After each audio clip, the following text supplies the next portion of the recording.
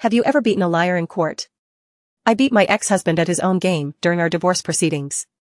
My ex had taken my cash to pay for things throughout our marriage and was racking up credit cards in his name, which I didn't know about.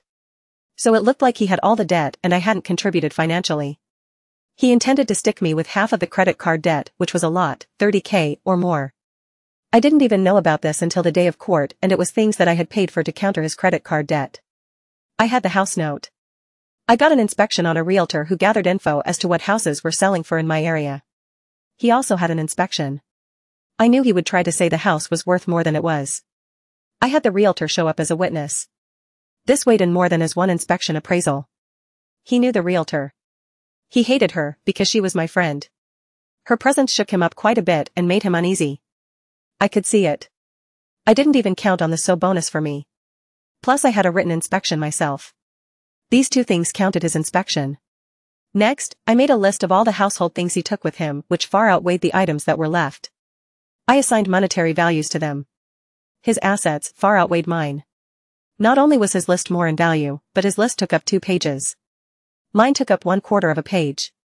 This alone created an image in the attorney's mind of how things were skewed. He claimed he wanted joint custody over and over.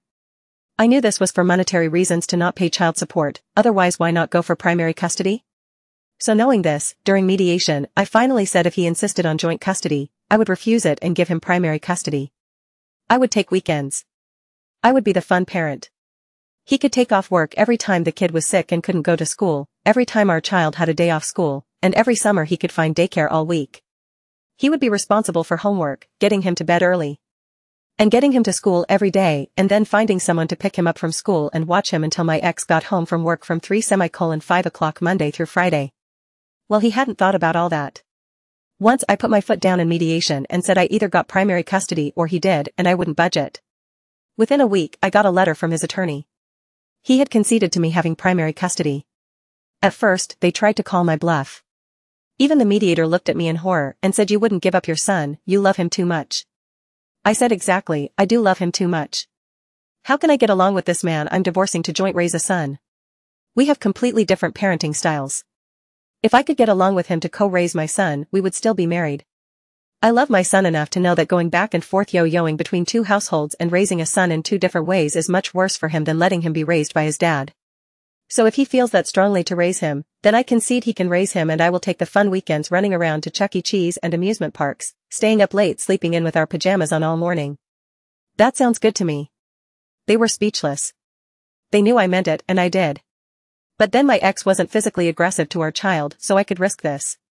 The slight possibility that I was wrong and he would go for the primary custody. However, I knew he didn't want custody till the odds were in my favor. I was able to play that card.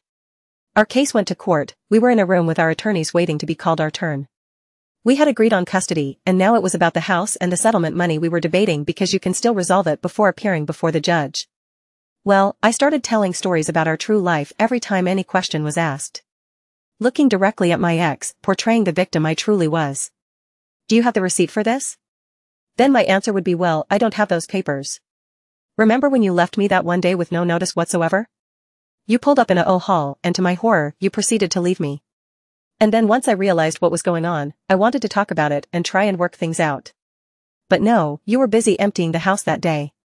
You decided all that stuff in the house was yours, leaving me with not even a bed to sleep on. You took those receipts and papers with you since they were in our desk you took.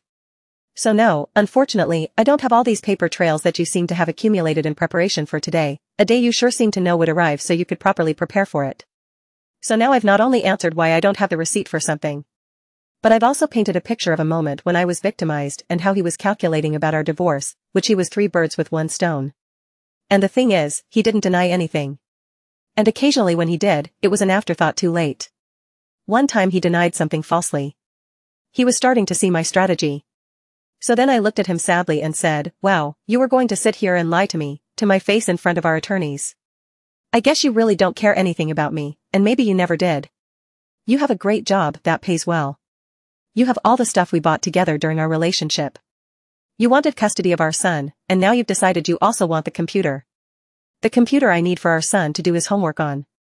The computer I can't afford to replace, but you can. In addition to that list, I showed all the things you took that you already have in your possession. I would always look at him and talk like I was trying to reason with him. It worked really well. I didn't make it about my feelings toward him, but rather how he felt about me, and even our son. I was showing what a jerk he was, and how mean he was. He didn't count on me to be so bold. I aired all his dirty laundry. Nothing was off limits. If he had hit me, which he didn't, I would have said, "Remember that time you hit me? I was lying on the ground bleeding in our living room, begging you to stop. You got mad at me because I was late getting home from work and you promised you wouldn't do it again. I believed you at that time, but now I don't believe you since you obviously hit me again and again. I know you're too easily capable of lying." I worked in so many things in addition to what was asked of me that his attorney ended up seeing from my point of view what he was. She knew the judge was going to stick it to him. She stopped the negotiation, took him out of the room and came back with an offer to settle, which involved him losing and paying me money. He sat there and looked at her and said I didn't agree to this. She looked at him and said, "You better take it, it's in your best interest."